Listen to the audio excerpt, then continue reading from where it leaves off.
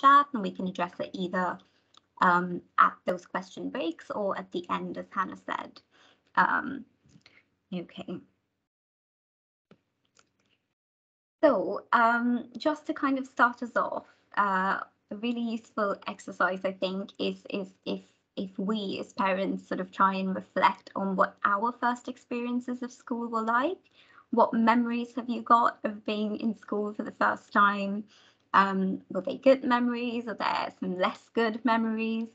Did you have any worries? Were you very excited? Can you remember anything about that time?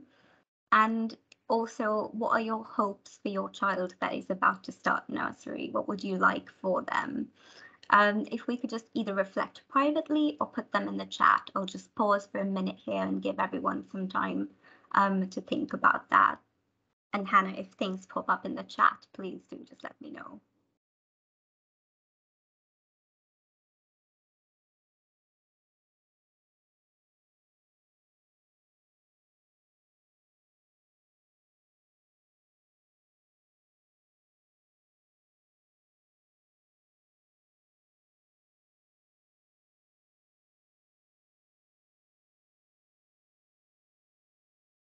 I think no one's putting anything in the chat yet, but just thinking of school, I had good memories of school, but I was quite anxious about my child starting school because it's just the letting go and not knowing what he was doing.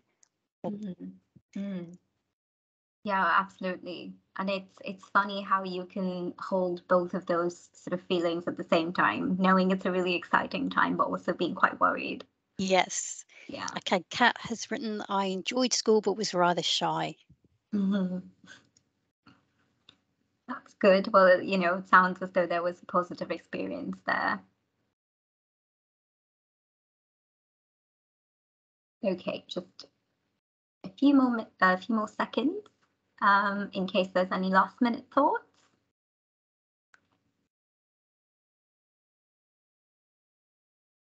Okay, we'll move on now. So, I guess when thinking about transition to nursery school, there are sort of three groups of people that have a role to play within that transition.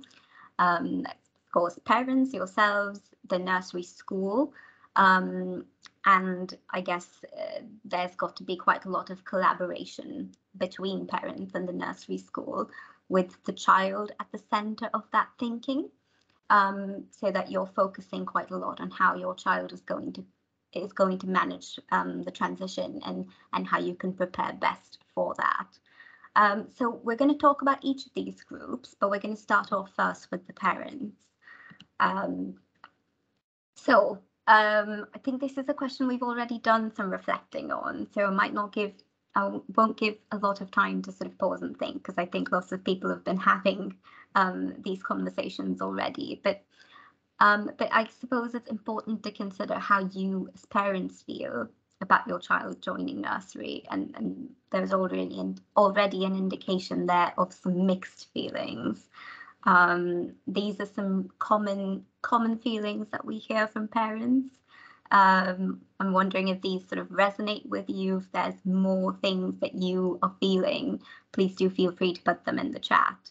But of course, it's really common to feel a mix of these things, and also possibly to experience swinging between quite positive feelings about school and then maybe feeling a little bit worried or anxious as well.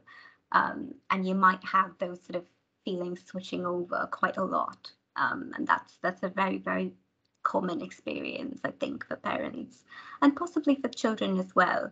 They might be really excited about some things, but also quite nervous about other things. And that's really common with any kind of change that's sort of on the horizon. And as Hannah sort of alluded to already, we've got to let them go. It's quite a difficult thing, but how can we make it easier? And there's a few different things that you can do, but I guess the most important thing is the preparation that goes into it. What you do in the lead up to that transition is so key. So think about having routine, getting them into a routine early on. that your child knows, and keeping it consistent as far as possible. So you want to make sure when the day comes, you're on time for the start of the day, and you're on time to pick up at the end of the day as well. Making sure to have a good sort of separation routine. So you're sort of saying goodbye to them. You don't just sort of leave without really making sure that they understand that you're going away now, but you will be there later to pick them up. Or that someone else that they know will be picking them up, as long as they're aware of that. If it is someone different that's coming to pick them up that they maybe have not known for very long, make sure that they get to spend some time together before the school term starts. And initially, you might need to stay at nursery a little bit longer. It will depend on how your child adjusts and how the nursery sort of manages them as well. But do just expect that you may need to stay a little bit longer than doing a quick drop off, at least the first few times. If you feel like it might be difficult for you to leave your child for the first time, take someone with you, if that's going to bring you some comfort. And try and sort of make that separation, try and sort of be positive and cheerful as you say goodbye. And as Hannah said, it's okay to have a little cry once you've turned the corner, if that's what you need to do. But on the other hand, it's also okay to feel relieved or excited for your child, and to sort of be looking forward to having some time to yourself to do the many things I'm sure you have to do while your child is away. And then that's okay too. I think it's really important to know that. So just in terms of other things that you can do to aid with the sort of letting them go, it's really helpful if you can be interested in what their day was like. It kind of shows that you've been holding them in mind, even though you've been away from them. So when you pick your child up, try and talk to them about what their day was like, what did they learn, what did they eat, who do they play with. Ask them direct questions about their day, but also know that it's okay if they don't want to talk about it. Maybe they don't want to talk about it in that moment. Maybe they'll want to say something later. That's absolutely fine. Because when they see you at the end of the day, maybe all they want is to be comforted, knowing that you're there with them again. So don't put too much pressure on it if they don't want to talk about their day. Also, it's really important that you're keeping up the communication with the teachers or learning support assistants, teaching assistants, anyone that spends time with your child at school. Listen to the advice they have, because they've been doing this for such a very long time. They've got lots of experience with managing transitions, and I'm sure they've seen almost everything before. So hear what they've got to say, take their suggestions or advice. But also, you've got a space there as well as your child's parent. You know them incredibly well.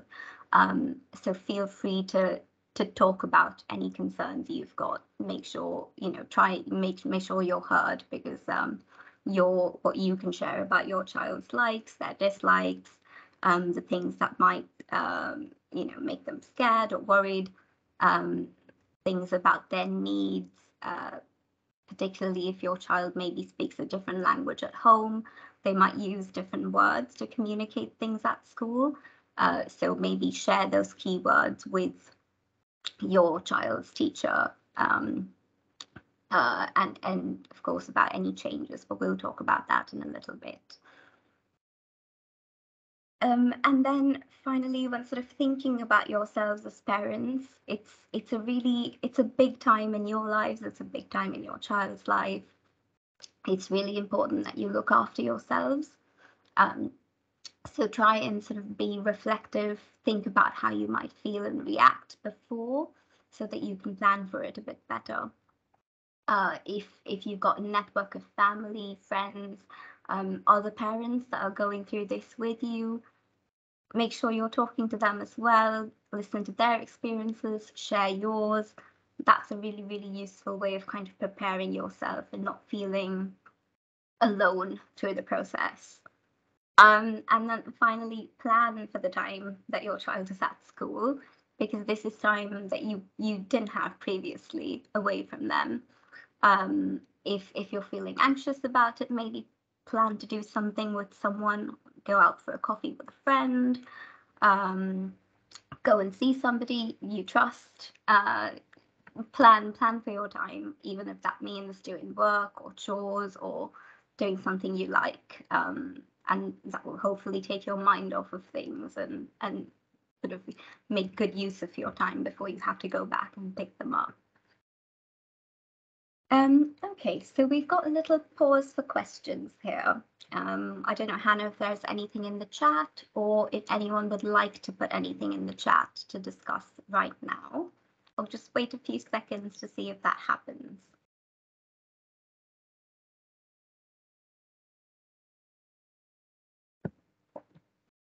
Okay, nothing in the chat at the moment.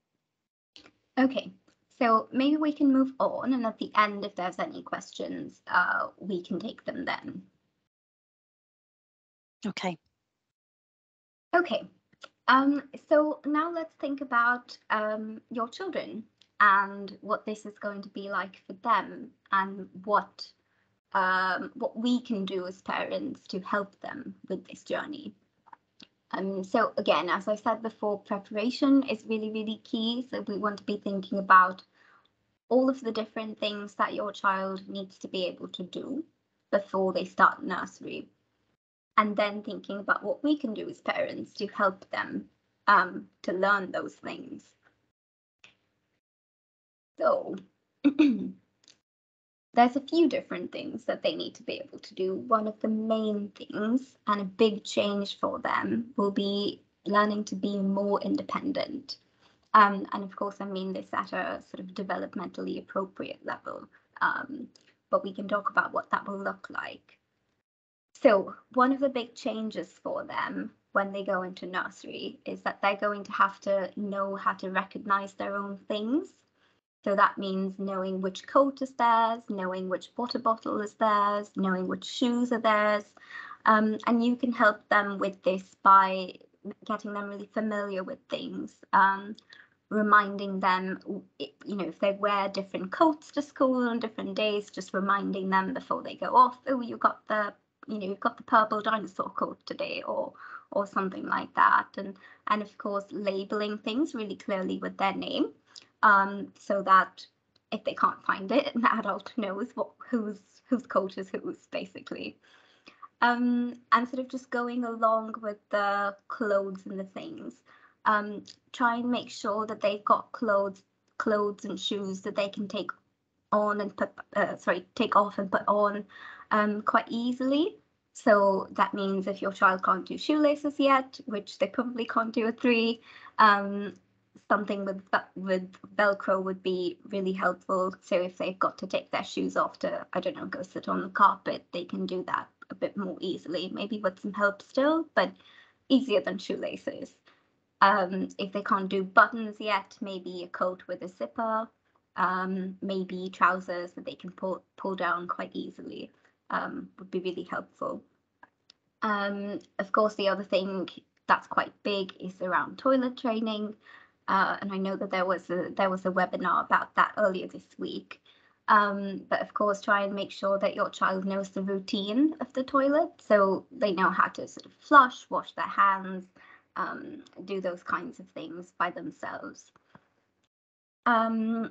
The other really big thing is around meal times. So if your child is going to be having a snack or something at nursery, make sure that they know how to use some cutlery if they need that to eat their food, that they are used to maybe sitting on the carpet or sitting at a table to eat their food. And one of the other things that's really important as well is teaching your child how to ask for help if they need it, because they're at home with you, and you and your child know each other so well. You probably know that they need help even if they don't say anything. but especially when they first start nursery and the adults around them don't know them as well, and your child doesn't know the adults as well, it might be more difficult for them to get help when they need it. So teach them maybe a simple phrase to ask for help if they need it. And of course, while you're practicing all of these things at home, make sure that you're praising all of their efforts, and labeling it quite clearly. So you want to say something like, "Oh, you did a really good job eating your pasta with a fork today. That was really good. That was really independent of you," or "That showed me that you're a really big girl," or something like that. So just make sure that you're praising them. You're explaining what you're praising them for.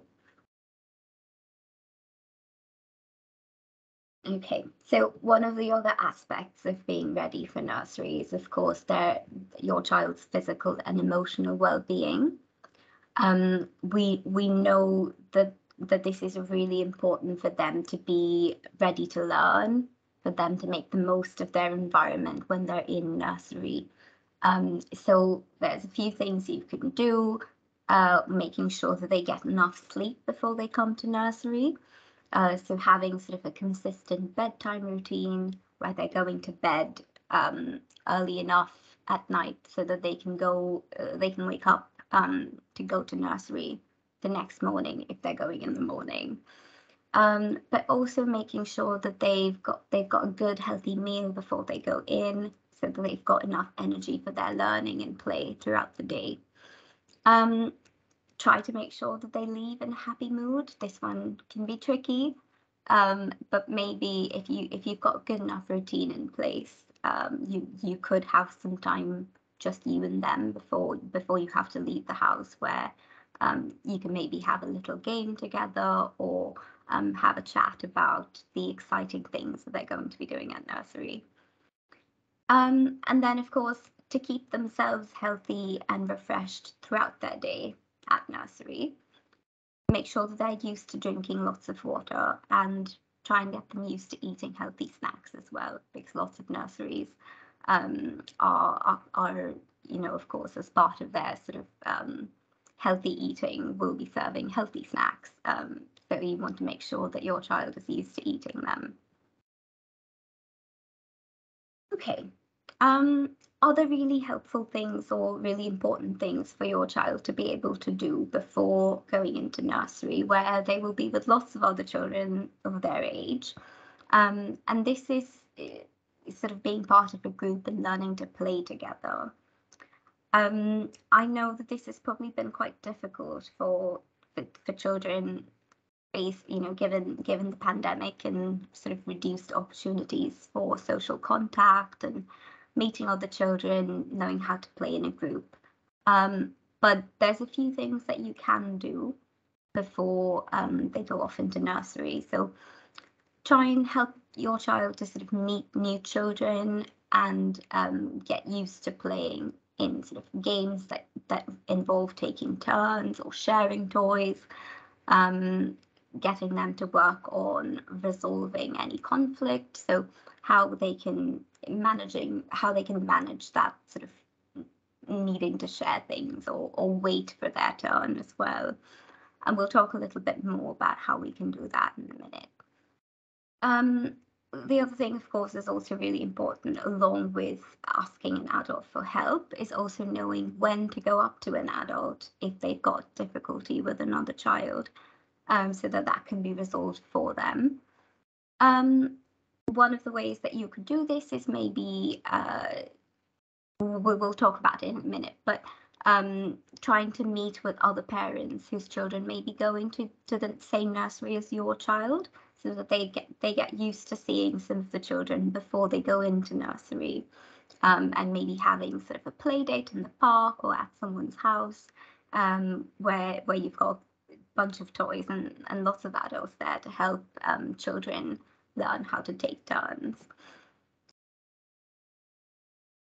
Okay, so some of the things that can be helpful to do that, we talked about the routine already, so making sure that there's enough time for them to get ready for their day before they leave.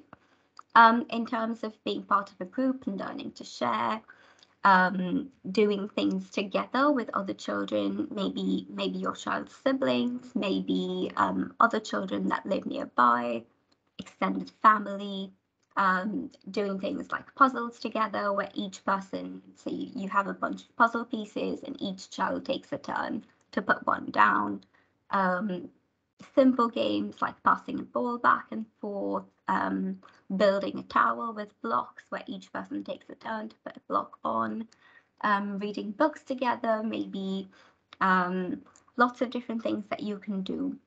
You also want to help them get used to sitting for short periods of time and focusing on an adult. So you could do sort of a mini circle time at home, maybe get your other children involved, or you could have toys set up. So maybe your child's favorite cuddly toys in a circle with your child. You can do things like sing a hello song, maybe read a short story together, have a little snack, sing a song. That's a kind of routine that they will follow in most nurseries. So it would be really helpful to get your child used to doing that. Okay. Other things that are really helpful are, of course, listening to instructions. This is something that they will have to do at nursery. So you can play games to help them do that. You can sort of role play different scenarios. You might have to be the teacher because your child might not really know what that entails yet. You can play games like Simon Says, where you give really short, simple instructions, and it's just about building their skills in sort of attending to you, the adult, and following an instruction.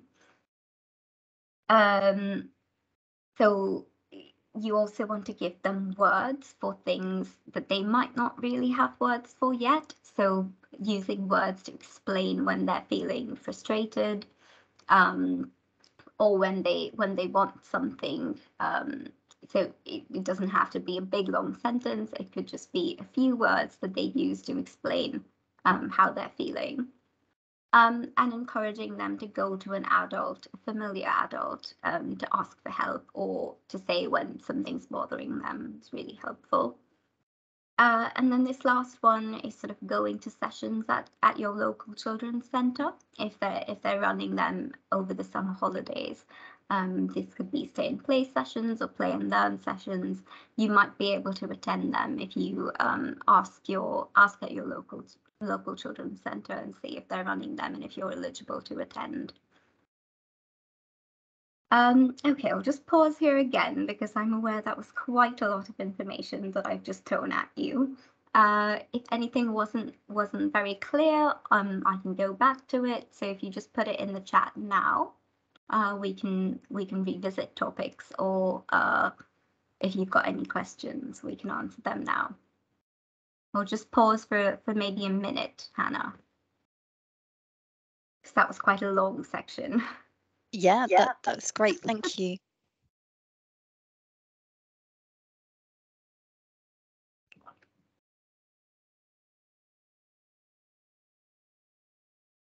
Something's going to come up in the chat. I can see someone's typing.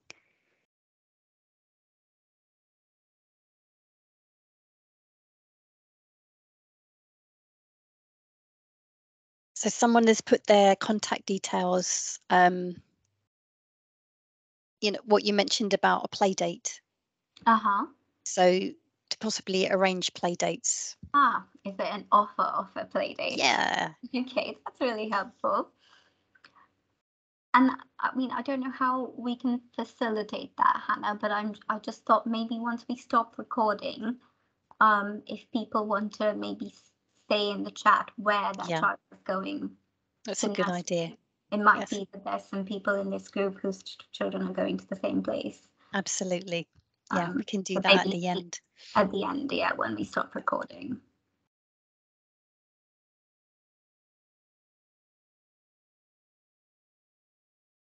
Anyone have any particular question before we move on? Just give it maybe 10 more seconds.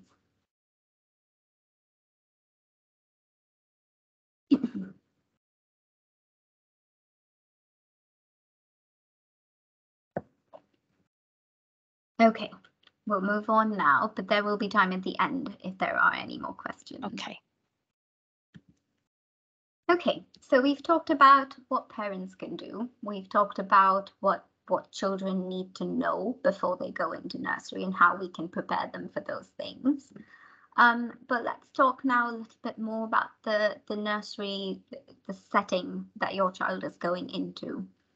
And how you and the nursery can sort of work together to make that transition easier, more successful, less stressful, really, for everybody. So some of the things that you can do before your child starts nursery is maybe going to visit if they've got an open evening or a meet and greet kind of event set up. Go in, take photos if you can of the classroom where they're going to be, maybe the playground. If you can get consent to do that, that'd be really helpful. You can, if possible, also get to know who your child's teacher is or who their kind of key adult in the room is going to be. And if you can, getting a photo of them, maybe off a website or somewhere, is really helpful as well, so that you can show them to your child and your child knows who to expect and also what to expect in terms of the space when they get to nursery. Between sort of that visit and when when your child first goes to school, if the school is really local to you, which it probably is, take your child down the street past the school, point it out to your child, explain to them that they're going to be going to school there, and talk about the change in a really positive way. Talk about all the exciting things that they're going to do when they go to nursery. If you've got older children who've already been to school, get them involved in that conversation, get them to talk about the things they really like about their school. Use your own sort of memories of your experience to get your child really excited about what nursery is going to be like. And sort of play to your child's strengths as well, or their interests. If you've got a very sociable child that really likes being other children, talk about that, about all the friends that they will have when they go to nursery. If your child really likes arts and craft, talk about all the fun painting and activities that they're going to do when they get there. And that's also a really good way of sort of introducing maybe the kinds of activities that they will do at nursery at home before they go. So you can, get the puzzles out, get the blocks out, do some construction, look at some numbers and letters, do some colouring in, lots of different ways of sort of bringing those learning activities that they're likely to experience at nursery into your home before, so your child kind of knows what to expect, and also will give you a bit more information about what your child is likely to enjoy at nursery and what they maybe will need a bit more encouragement with. So yeah, just as much as you can do before, the better it will be when your child starts. Other things to find out about are what the nursery or school's routine is like. So find out what they typically do in the day, how they start their day, what sort of expectations the nursery has of children that go there. Do they have, do they do lots of carpet time where they sit down on the carpet in a group? How do they have their meals? Do they eat them at the table or are they sitting on the carpet? What kind of sort of, I guess, expectations they have around the sorts of food that the children eat while they're there. And then, of course, we talked about the last bit already, but having a regular bedtime that they're used to well before the first day of term, and making sure that they're used to sort of, when they wake up in the morning, getting ready, getting dressed, and having some breakfast before they leave the house, so that on the first day of nursery, it's not a big shock to them that they need to be out of their pajamas and ready to go quite soon. Yeah, that's really helpful. And then I talked a bit at the start about the importance of collaboration between home parents at home and staff at the school or the nursery. So a part of that collaboration is sharing information, sort of both ways. So find out how the nursery will share information with you about what your child's day or week or however long they're there for, what it was like for them. So if you want to know specific information, perhaps about how much food they ate or what they did in the day, you can be very clear and direct with the nursery and ask them for that information. And also to find out how they'll be sharing it. So some nurseries it might be quite an informal process where they'll just tell you at the end of the day when you pick your child up. Some of them might have sort of a home nursery book where they will write things. A learning journey book sometimes will have photographs of your child doing different things, and they might share this with you sort of periodically. Probably not every day, but you can still ask for information if you need it. And then equally important is that you share information with the nursery about important things, like if there's been some changes at home or someone different is coming to pick your child up or drop them off. If your child's been ill and they're just coming back to school, maybe they're not feeling 100% better, but they're mostly there, they might need a little bit extra care. So make sure that your nursery knows about that.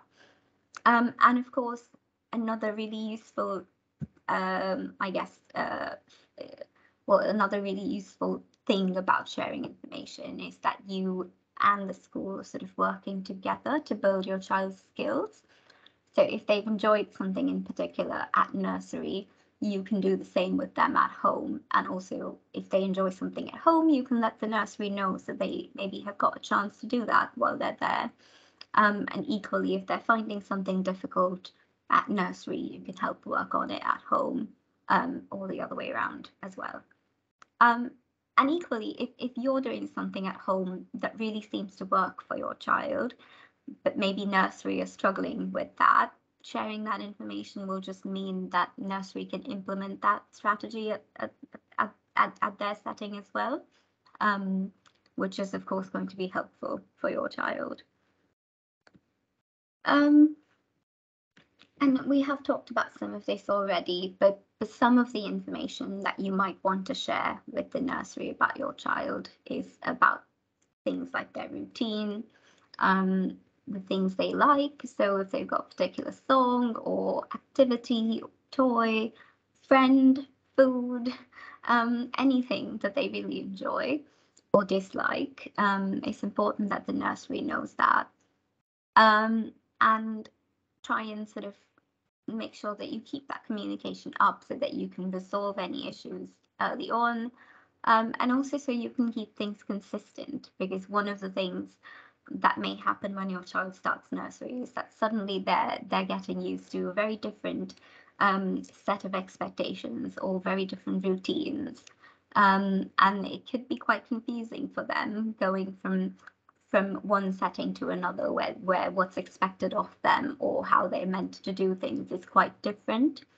So it's useful to know what's expected so that you can try and keep that consistent across both home and school as far as possible. But yeah, I think we've covered all of what I wanted to say. I guess the thing I'll just leave you with is there's lots and lots of things that you can do to make sure your child is prepared. And it can be tempting, I suppose, to try and do all of those things before your child goes to nursery, which, depending on where your child is and what your sort of what the demands on you are, may be possible, but it also may not be possible. And it's okay. You don't have to do everything on the list. I guess just try and have maybe a list of 3 things that are most important, you think, for your child to be able to do or know before they go. And think about a few steps that you can take to help them sort of be able to do those things before they go to nursery. yeah, I guess if you've got a clear goal in mind, then you can plan for it more effectively. So just think about your unique circumstances and what's achievable for you and your child in the time you have, and work towards that. Okay.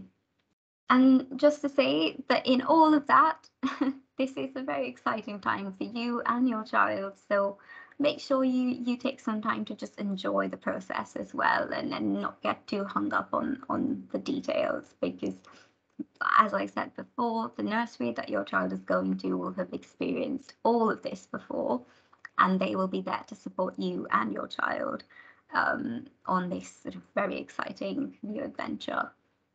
So don't worry too much. Okay, I think we've reached the end of the slides, Hannah.